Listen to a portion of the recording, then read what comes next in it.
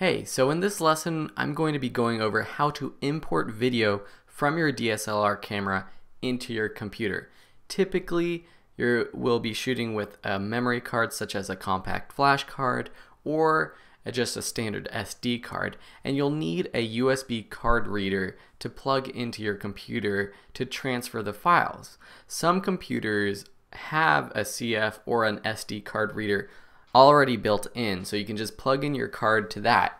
Now when I plug into the computer my own USB reader, I have a Transcend USB 3.0 reader, you will see that EOS digital pops up. This is Canon's, it will depend on the camera, but it says EOS digital is the name of the card.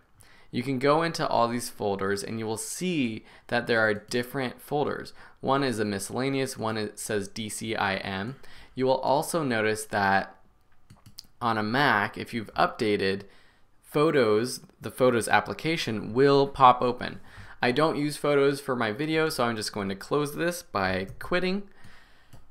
And then basically, whether you're on a Mac or a PC or Linux or whatever you're using, you just want to copy this file, the entire thing, over to your computer. For me, I can just drag and drop that entire folder onto my desktop, or I can go into each individual folder and find the MOV files.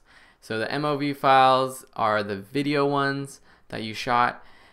You will also have a THM file, but you don't need that for editing your video. So if you want, you can just select the videos that you want and bring them over into your own hard drive.